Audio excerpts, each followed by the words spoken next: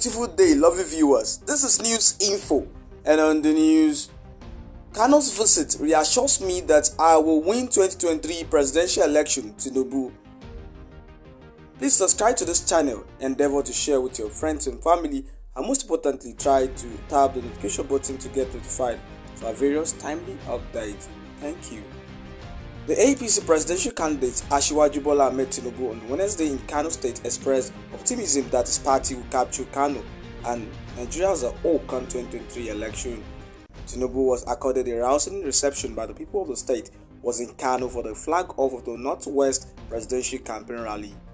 He thanked the people of the state for their overwhelming support in turnout and cooperation. Governor Abdullahi Ganduje appealed to the party supporters to vote for APC from top to bottom in the forthcoming general election. He assured the APC presidential candidate that the Kano's people's vote were for APC, saying the people have seen the dividends of democracy provided by the APC administration. The governor said the party acknowledged and was motivated by the monumental crowd that received Asiwaju Bola Ahmed Tinubu in Kano State. The rally was success and it was clear according to his statement.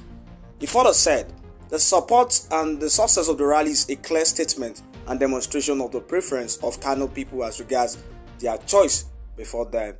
The support for Garo is a vote of confidence for our governorship candidate and his deputy," he said. Ganduje said that Tinubu had the character, capacity and competence to provide leadership that everyone will be proud of in the country. That's all on the news. This centers on Tinubu's statement as he visits Kano State. You can enjoy exciting news updates on the go when you subscribe to the channel.